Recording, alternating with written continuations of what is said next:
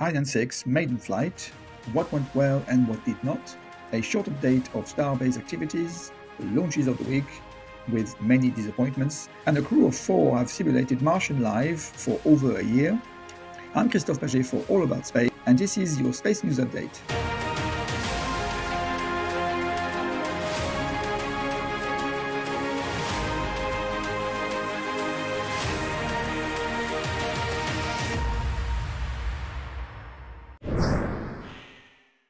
After long delays and many tests later, Ariane Group finally launched its new rocket Ariane 6. Ariane 6 was designed to replace Ariane 5 with a reduced price tag to compete with SpaceX and New Glenn and ensure European sovereignty in terms of satellite launches. Ariane 6 is coming with 2 or 4 side boosters and with a small or large fairings. The first stage has one engine, the Vulcan 2.1, a modified version of Ariane 5's Vulcan 2. Ariane 6 is capable of sending 10.3 metric tons to low Earth orbit in 2 booster configuration, whilst with 4 side boosters, Ariane 6 is capable of delivering payloads of 21.6 metric tons to low Earth orbit or 5 metric tons to geostationary orbit, an increase by 6 to 8% compared to Ariane 5's capability. The flight started under a bright sunshine at the European spaceport in Kourou, French Guiana, with a perfect takeoff powered by his 2 P120 solid side boosters and the Vulcan 2.1 of the first stage, up to an altitude of about 100 kilometers, at which point the side boosters detached from the first stage, shortly followed by fairing separation. And the first stage then continued up to 270 kilometer altitude to finally separate and land in the Atlantic Ocean. The upper stage carried out to an altitude of 575 km to successfully relight its Vinci engine twice. The upper stage then started delivering its payload to an altitude of 585 km, which is an hour and 6 minutes in the launch. And finally, the last payload released at 600 km altitude, or 2 hours 40 minutes in the launch. That was the profile of a typical mission to most rocket customers expect from a rocket. However, ESA and Ariane Group designed the upper stage to be relit multiple times, so to allow multiple orbit deliveries, but also to deorbit the upper stage and get rid of it during atmospheric re-entry, therefore minimizing the debris in orbit. However, at the third relight of the Vinci engine, the Auxiliary Propulsion Unit, or APU, did not start. This unit repressurizes the tanks to ensure the propellant remains at the bottom of the tank to ensure the Vinci engine works nominally. As a result, the safety feature did not allow the Vinci to relight, and the upper stage is now going to burn up in the atmosphere in a matter of years after natural orbital decay, instead of hours as planned. NICS and Ariane Group had 2 payloads still attached to be released on that last leg of the journey to study the material ability to survive re-entry. To ensure no more debris is left in space, CNES did not release these payloads, making unhappy customers. The Ariane 6 team has mentioned in a press conference that the last part of the launch is not going to stop or delay the launch of the next flights, which one will happen in Q4 of 2024 and 6 others in 2025. A great job done by Ariane 6 team, and more to come later this year and the next. At Starbase this week, booster number 12 has left the production site and rolled out to the launch site and placed onto the launch mount to start its test campaign. The first of which was a cryogenic test, one of the tests required for the upcoming integral flight test number 5.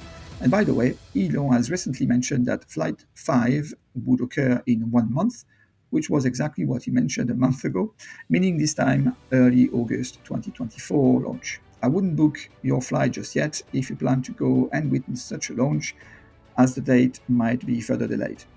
Staying at the launch site, the first section of the Mekazila Tower number 2 has been placed on top of his newly built tower base, pretty much the same as last week was happening across the rest of the site. NASA, independent body, the GOA, or Government Accountability Office, has reviewed the HLS part of Artemis 3 quite some time ago, but the information took a number of months to funnel through. They concluded that SpaceX will inevitably be late in delivering its human landing system during the parallel flight of SLS for this Artemis 3 mission planned in September 2026.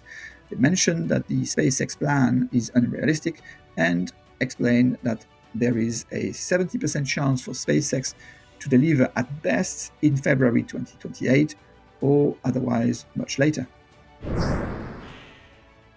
Firefly has been contracted to launch a NASA payload within 24 hours of contract award.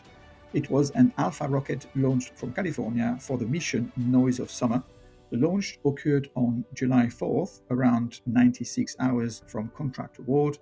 The rocket was ready to launch within 24 hours, to be fair, from that contract award, but suffered from a scrub due to a faulty ground support equipment connection, which was quickly fixed. Well done, nonetheless, to Firefly for such an achievement. CASC then sent on the same day his Long March 6A from China for his mission Tuanhui 502A and B. July 8th, SpaceX launched a Falcon 9 from Florida for his mission Turksat 6A. The first stage flew for his 15th times and landed on a drone ship. July 9th, CNES successfully launched his maiden flight of Ariane 6 from French Guiana, as previously mentioned. And July 11th, iSpace launched his Hyperbola 1 from China for his mission Xiguang 1. Sadly, the rocket fourth stage malfunctioned and the payload was lost. The last launch of this week was the SpaceX Falcon 9 from California for a Starlink mission called Group 9-3. The first stage landed on a drone ship for his 19th time. For the second stage, unfortunately, the engine suffered the same fate as Ariane 6 demo phase and Hyperbola 1 and did not complete his second burn. As a result, the Starlink satellites were deployed into a lower than intended orbit, and SpaceX is trying to contact these satellites and raise their orbit with their onboard ion thrusters, but it will inevitably shorten the satellite's life. In summary, this week, 2 American rocket launches out of 3 were successful, bringing to 84 the total number of successful American rockets. 1 Chinese rocket out of 2 was also successful, bringing the tally of successful Chinese rockets to 30. And 1 European rocket was successfully launched, bringing the total to 2 now. Would you stay indoors for 1 year with no visitors, nor going out to the pictures or restaurants? Well, a crazy team of 4 people have done just that. Why? Well, to the name of science and in preparation for occupying Mars. Indeed, NASA is starting 3 studies, each 1 year long, to understand the human capacity to live in isolation with little of many things and none of the rest. Now, the list of what this group has been deprived of is very long, and yet they did it. What an achievement. This was not a Big Brother's watching you or a reality TV show. It really happened. 378 days isolated in a compound made of 3D printed house, similar to what NASA expect to build with InSight resource once they have a vehicle to transport to Mars equipment and crew. June 25, 2023, the team entered the 1,700 square foot enclosure. It was composed of Nathan Jones, Anka Celario, Kelly Haston, and Ross Brockwell. Nathan Jones was the crew medical officer and used his emergency and international medicine experience to tackle the unique challenges of the Mars mission. Anka Celario brought expertise as a microbiologist in the US Navy with a background in viral vaccine discovery, prion transmission, gene therapy development, and infectious disease research management. Kelly Haston, the mission commander, is a research scientist who builds human disease models. She has spearheaded innovative stem cells-based project, deriving multiple cell types for work in infertility, liver disease, and neurodegeneration. Her role was pivotal in maintaining crew morale and ensuring the success of daily operations. Ross Brockwell, the mission's flight engineer, focused on infrastructure, building design, and organizational leadership. The structural engineering background influenced his approach to problem solving in the habitat. I leave you with this amazing space shape, the planetary nebula Jones-Amberson 1. This is the result of a dying sun-like star situated some 1600 light years from Earth, or 15 quadrillion kilometer or 0.9 quadrillion miles, towards the constellation Lynx.